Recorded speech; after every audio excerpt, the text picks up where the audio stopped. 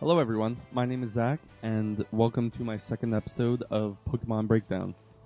This is a series, if you're new, this is a series in which I will take each individual Pokemon and break them down for you and give you some information on them.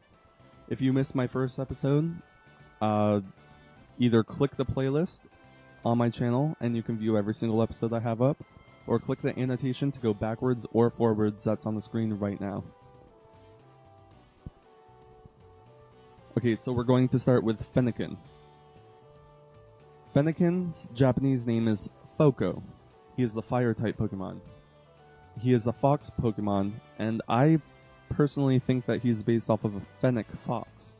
Fennekin, Fennec, makes sense. He stands at 0.4 meters tall. He weighs 9.4 kilograms. He first appears in Pokemon X and Y. He can shoot fire from his ears at about 200 degrees Celsius, and he often carries around his favorite food to snack on it. This is just information that came out on the recent Korokoro. Not Korokoro. Korokoro. Yeah, Korokoro. Anyways, this is information that just came out, and I'm sure there will be plenty of more information, and when this does come out, I will start with Fennekin all over again. Thank you for watching.